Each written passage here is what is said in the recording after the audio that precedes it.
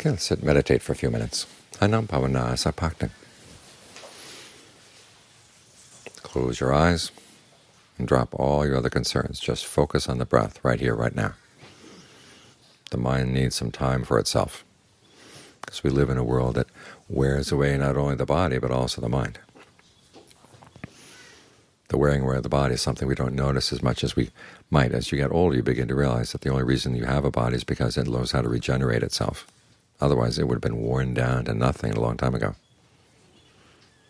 And as you get older, that's what aging is. It's the lack of the body's ability to regenerate itself. We have to look after the mind in the same way, too. It has to regenerate itself. We live in a world where things come and hit us all the time. As the Buddha said, it's like being a cow with your skin removed. And sight, sound, smells, taste, tactile sensations come in and they hit you immediately. And the mind has to do something about them. It's constantly looking after this, worried about that. It doesn't have much time for itself. So take some time for yourself right now. Put away all your other concerns, just your awareness right here with the breath. That's all you're responsible for. You don't even have to think about who you are or where you are, aside from that your awareness is right here with the breath. Give it some time to rest. Give it some time to recuperate.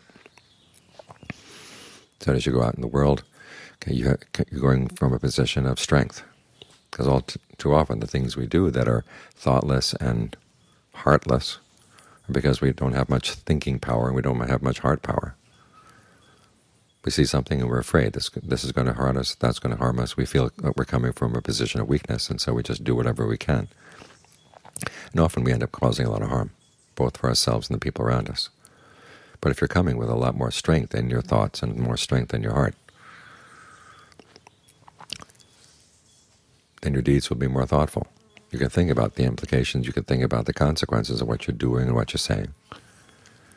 And you have time to consider what's the wisest thing to do in the long term. You're not just concerned about looking after things in the short term.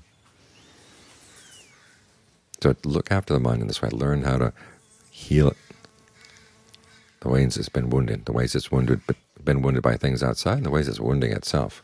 Because we wound ourselves with our greed, aversion, and delusion. Yet we don't realize it. Those are things we go after. It's like the kind of food that's bad for your stomach, but you really like to eat it. You've got to realize that certain things, when you think about them, are really harmful to the mind. Why think about them? If it's not necessary, then you can just put them aside. Put them aside. In other words, you learn how to look after your mind not only while you're sitting here with your eyes closed, but after all you get a sense of how you can do it as you go through the day. So this ability to rebuild the mind, the ability to recuperate, is something that becomes more and more built in. This is how the mind is able to maintain its goodness. I mean, its awareness is something that doesn't die. But your goodness is something that can die. And so that's what you've got to look after. The goodness of your thoughts, the goodness of your words, the goodness of your deeds. They need to be built on a solid foundation.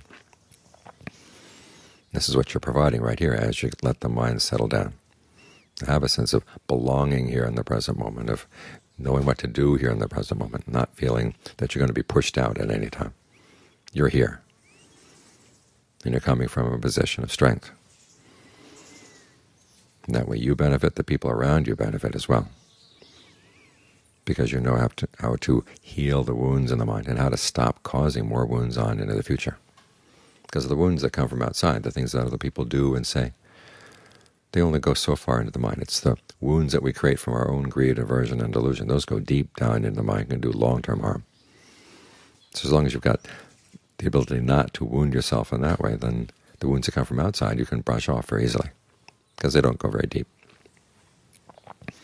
You've got this large body of goodness inside, and you know how to look after it. That's your true wealth in this life.